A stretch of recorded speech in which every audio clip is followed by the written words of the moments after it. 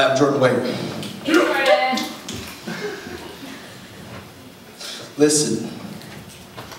Silence, soothing to the ears, but not the soul. Its uncontested dark origins go back far and old, long past Moses and his sea. Silence reigned past Socrates, Aristotle, and Epimenides. Down through the great valley of kings, silence shot up into the sky, back before planetary establishments and mosaics of stars, through the ever-expanding space, but backtrack in a time lapse to start back where it all cracked in one big bang.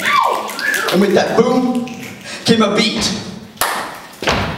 And from that beat was born a man, and this man was no superhuman spirit. He couldn't fly or read minds, nor did he have a 4-digit IQ, but he could feel. He could feel the pulse of the rhythm rippling waves up his fingers to his arms, using the backbeat on his backbone. This man stepped on 1, breathed on 2, smiled on 3, blinked on 4, and as an infant he didn't kick or scream, just bounced, shook his hips, and grooved on the floor, and the first words that spilled out of that young boy's mouth flowed out in melodies that rocked his poor mother's extremities, making her sway back and forth until she slipped into his subconscious snooze. And as that boy grew older, so did his spirit with great leaps, who soon learned that his blood, flesh, and bones were only structural tones in his bodily overture.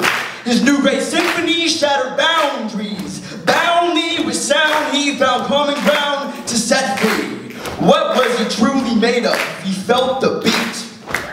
And as his friends spat dip, he spat rhymes. With lips pressed tight, he locked himself away, losing sense of time. For presence in mind, he wandered. And when reality finally stepped in, it picked him up and dropped him into a beatbox barren wasteland, a place this man could stand or live in. And his spirituality was no longer determined by commandments, but guided through electromagnetic wavelengths. He sensed them, bowed his head, and praised to the cosmic gods through megahertz and FMs.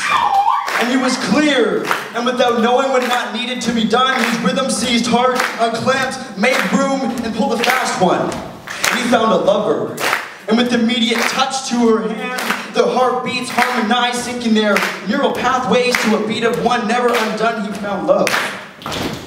And backed by the Bible, they didn't hesitate to procreate.